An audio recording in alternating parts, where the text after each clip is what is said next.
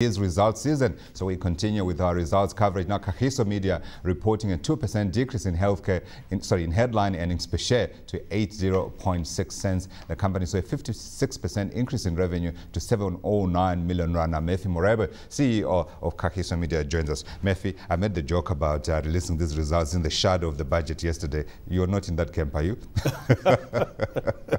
Not quite. I think.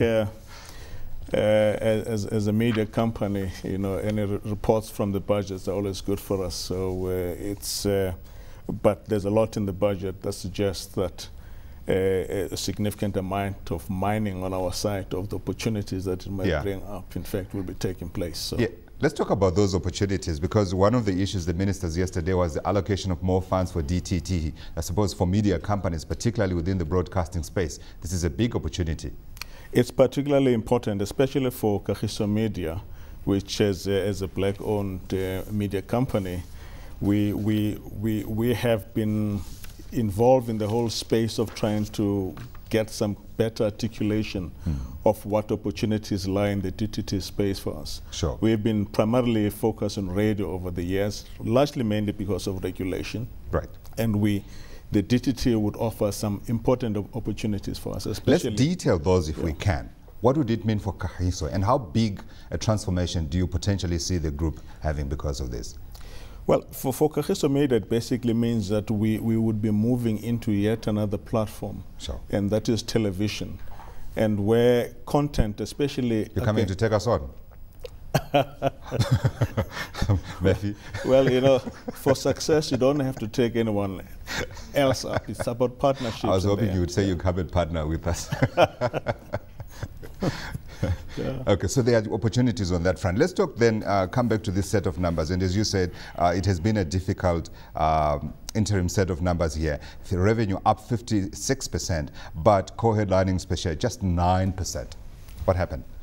Well, I think that there had been a few once-off events that have impacted on that, but primarily I think when one looks at where we are relative to the 12-month period that we'll be accounting for in June, I think we'll be able to come back on track, because clearly what would have happened is that where your core headline earnings as a measure that we now introduce in the calculation, it seeks to define what the sustainable part of our earning profile actually is, which is very important for investors, right, because on the margin, you know, we'll be having activities that would take us up or down, but in the end is really where the sustainability lies, and that's really what we're focusing on. Let's talk about where that sustainability lies then in terms of earnings prospects going forward.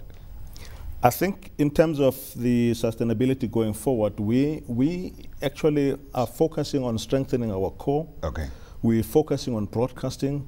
We're looking at investments that relate to content production, because when one looks at the pipelines that are coming, it is clear that we have to be in a good position as Kagiso Media to play in that space, because that will also help to, in fact, to protect our core, which is broadcasting and radio. Okay, so let's talk broadcasting and radio. Now, you're saying we have spoken about what's going to happen on the DTT front. Let's speak about radio. What more can you do with radio? Is there room here for consolidation? Are we not too fragmented? Too many voices, because now we're talking community radio stations, we're talking national, we're talking regional. Well, there is room for consolidation, except, of course, that the regulatory environment would restrict us to only 2 FM licenses. So our approach is to get into positions where we are able to get the benefit of any radio opportunities out there. And here, of course, we have to look even beyond South Africa. We have been looking in the continent for opportunities, but as you say, there's a lot of fragmentation there. So to go to those other new geographies would require significant investment. So our project is to be able to get our investors behind us to believe in the vision of what Kagiso Media will stand to bring value to Yeah. once we make those decisions. Yeah, of course you're going to battle with some of the issues that we also have been battling with. I mean, you spoke about content production as being one of the major planks. Now we know content production is impacted by social media and the explosion of information all around us, which of course to a degree challenges us, but at the same time it presents opportunity because it's how credible you are, right? Absolutely. Within the African space though, what can you do, particularly given we know the attitude of African governments to information distribution? They want to control that source. That's Africa on the one hand. On Yeah. the other hand, I think that there's a great degree of promise, as democracy, in fact, is a major issue of discourse in Africa. So clearly, where we are as Kagiso Media, like many South African companies, you know, the play in the next 10 to 15 years Yeah. is on Africa.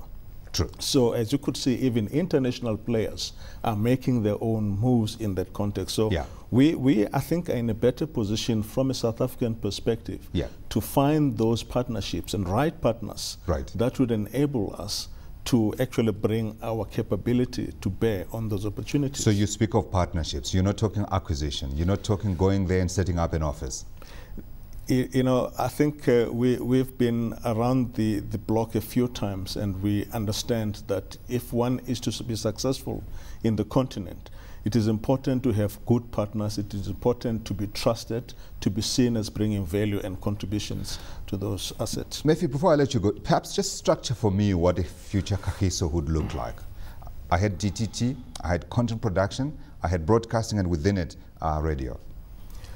Well, there's also information solutions, and Right. one of our environments involves, in fact, the information services sector, which is very important. But of course, and here one looking for a mix of platforms that are compatible, that would actually enhance and live off each other, whilst at the same time ensuring that the sustainability of the core is not compromised.